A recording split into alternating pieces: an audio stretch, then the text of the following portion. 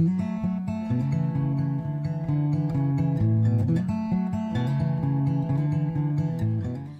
I'm Emma. I'm Matt. I'm Ben. I'm Peter. I'm Luke.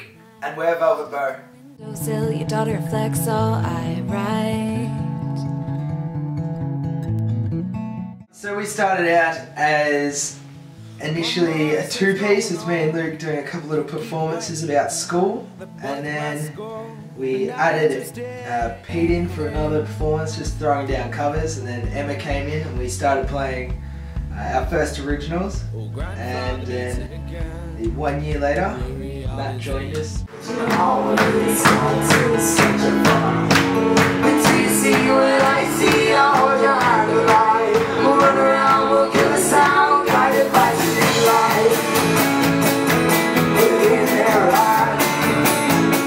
So making streetlights is, I wrote it when Peter was away for a year in his gap year, and I had a lot of spare time and not a whole lot of stuff to do at uni.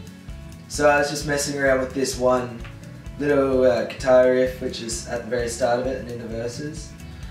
And sort of over the course of a year it developed and added this bit and added that bit, and it ended up sort of, I never really intended it to be a full band song, but then in the end, once we're all back here, we got it going, and yeah, went in to record it.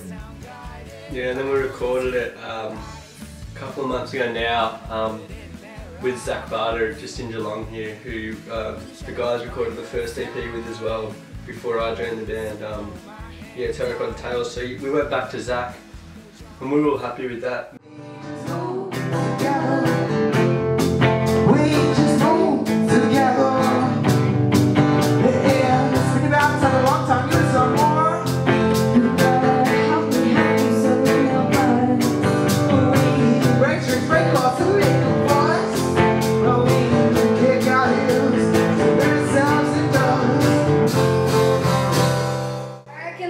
Gig we ever had was on tour when we went up to Byron Bay. Yeah. And on the night before Splendour in the Grass commenced, we played at Woody's Surf Shack in the town Byron Bay, and it was just packed and our support was just amazing, and everybody was pissed and dancing, and we just had the best time. And then the next day we went to Splendour, so like what a good 2 days.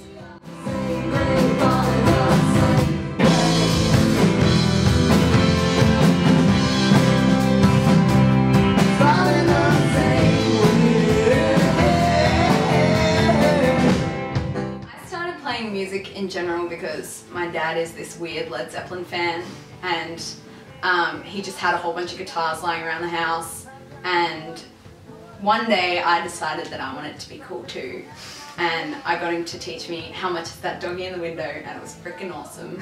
And I just started playing and singing and playing and singing until everybody wishes I didn't learn how to, and that's why I'm playing guitar. And I stole Ben's synth about 9 months ago, and I've been trying to figure out how to play it, and that's how I'm playing this.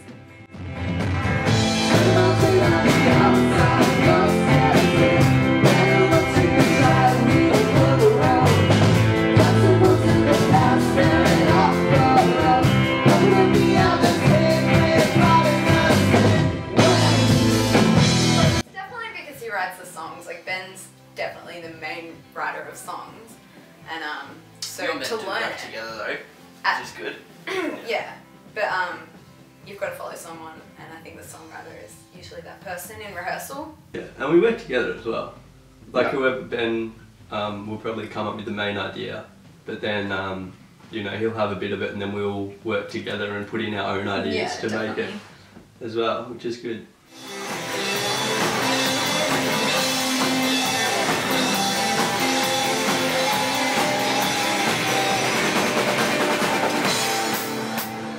Well, I watched at a school music evening in grade 3, I think, or grade 4.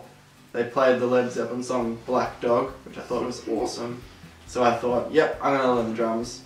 And I begged Dad to let me get lessons, and he said, not really, because it's a bit of a commitment to an instrument, because the drums are a bit hefty in the room. So he bought me a little drum pad, which is like maybe big. And he said, if you can stick to this for a year, then I'll get you a drum kit. Anyway, so I did that for about 3 months, and then Christmas turned around and got me a drum kit, so I was pretty stoked. And that was about, end of year 4. But now I've sort of moved away from the drums into the tin whistle area. But we haven't been able to integrate that into Velvet Boats. Yeah, I mean, it's coming. It's coming.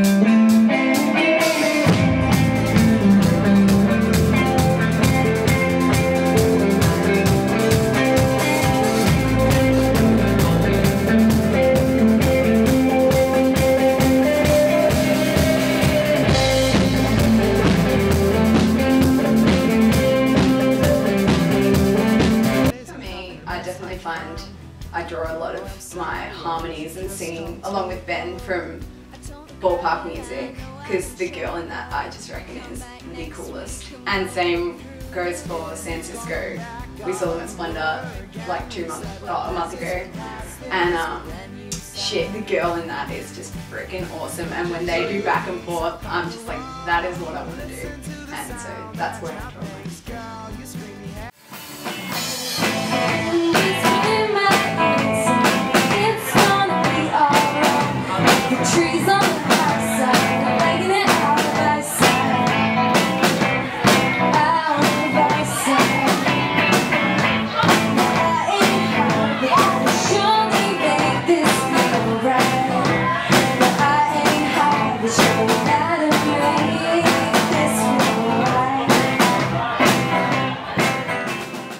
Our favourite song to perform would be, at the moment, Ice Cream, because... Yeah. Oh, I like Volleyball better.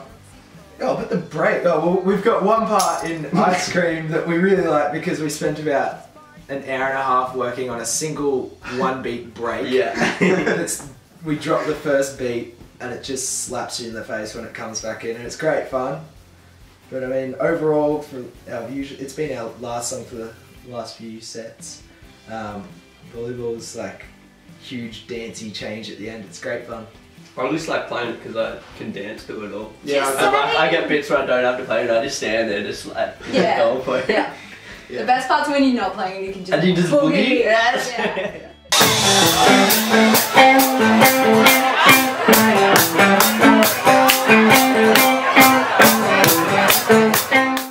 It's a bit awkward almost because for me, listening to music, I'm really lyrically tuned into the lyrics rather than the music. And if I love a song, it's usually because of the lyrics. For Ben, it's kind of a whole different story. So when we write songs together, it's like I'm trying to keep the lyrics all consistent and one constant idea, whereas Ben's just like jibble jabble. Oh, this is really poetic, so I'm going to put this in, which just sounds awesome but confuses me. And so, yeah, I think that's what makes Velvet interesting though. Who killed her? Gonna run again. The life that's dealt to burn the most on again. You tell me why I made you do it. Give me that chance to say, wait, you were, wait, you were. But I'm so proud that you be going sideways. See the world, send it back straight. You got from innocence, ready to come with Tasha. You so baby. Whoa, yes it was.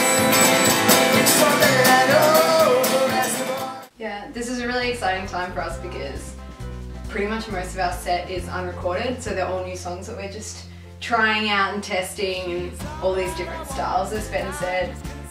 So yeah, in about a month's time I reckon it will be pick and choose, like which one do we like the best, which for us is pretty exciting, I reckon.